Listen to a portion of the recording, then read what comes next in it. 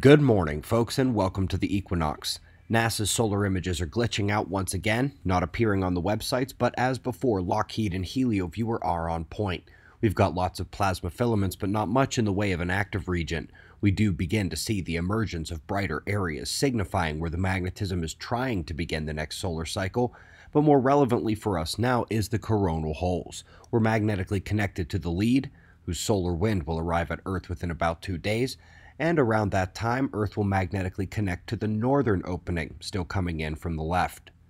The solar wind events began pitifully overnight, as over on the right you see a little jump up in telemetry, but it jumped from the low end of ambient quiet to merely the higher side of normal range, not up into anything more, geomagnetism slowly stirring, but again, the stream was weak.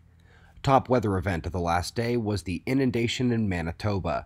Some of the shots out of Winnipeg show fantastic flash flooding results from the deluge. This will continue in the central states and again up into Canada tonight, as just west of the storm line, we're going to get weather delivered that will feel very much like winter here on the first day of northern fall. What you're aiming to see here is the line of storms coming off the Baja tropical system and shooting up a convergence line through the states.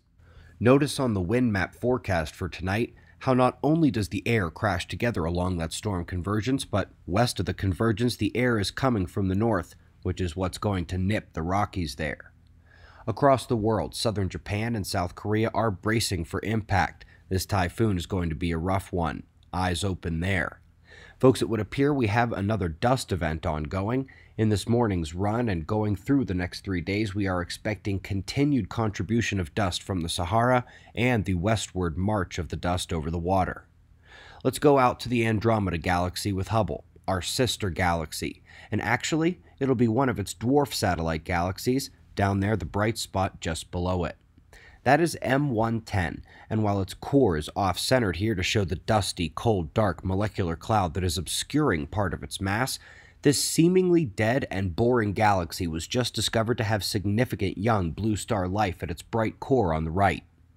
Up next, folks, we're going back to this plasma magnetic sun paper today for some smaller scale. Yesterday it was the large-scale helicity injections, but today it's how the pre-sunspot region almost convects upward with the growth of the global magnetic field effect in the region, causing more helicity to flow into the region. Well, if that's not a more electrical description of how low-pressure Earth spot storms form, I'll be a monkey's uncle's donkey. The convection of laterally flowing material, the spin and helicity set into the region, and of course, the increase in electromagnetism as the global electric circuit uses these electrodes. We know this works for interplanetary fields from coronal hole streams that go through the solar system, and apparently, there is a coronal circuit at work for the sunspots, just like the global electric circuit on Earth. Last but not least, a tremendous paper identifying both the potential danger and potential benefit of space weather-driven magnetic fields. While they may be able to tweak these and one day use them for medicine, the ELF they studied is also emitted by Earth's magnetic field at the surface during just about all space weather and geomagnetic events. They're describing human cellular responses, free radical effects, everything from forced expression evolution to cancer. Chapter 6 of our book deals with space weather and human health.